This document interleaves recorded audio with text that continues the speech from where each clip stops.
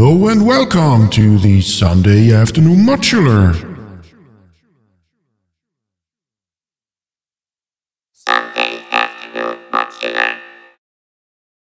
In this video we will have a look at the Pico envelope follower from Erica Synths. First of all, what is an envelope follower? It creates an envelope signal of an incoming sound. Further, there is a threshold you can set, in this example the red line, and everything above this threshold will create gate signals. This can be used to modulate VCAs, voltage-controlled filters, and so on. We will see some of the things we can do later in the video. The Pico envelope follower comes with a gain knob on top.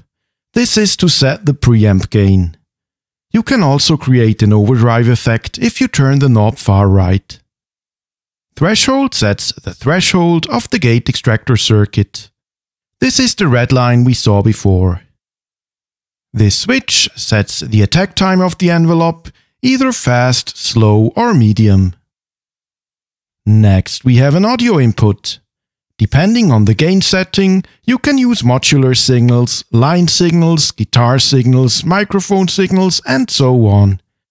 I made a separate video about the different signal levels. You will find the link in the video description.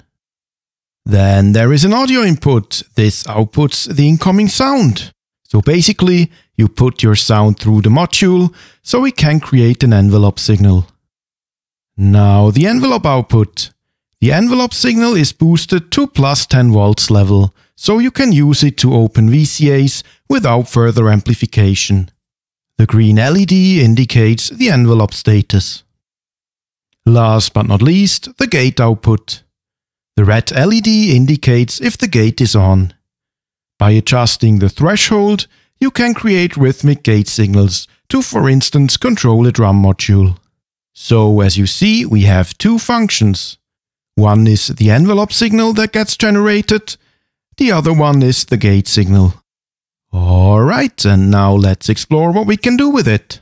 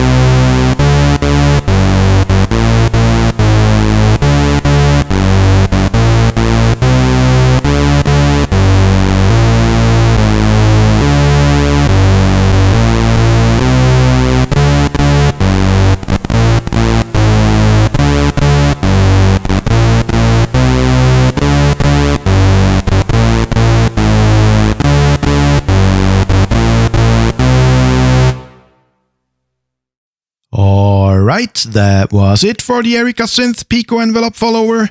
As always, if you like my videos, leave a like and subscribe to the channel for more videos to come. Thank you and see you next time on the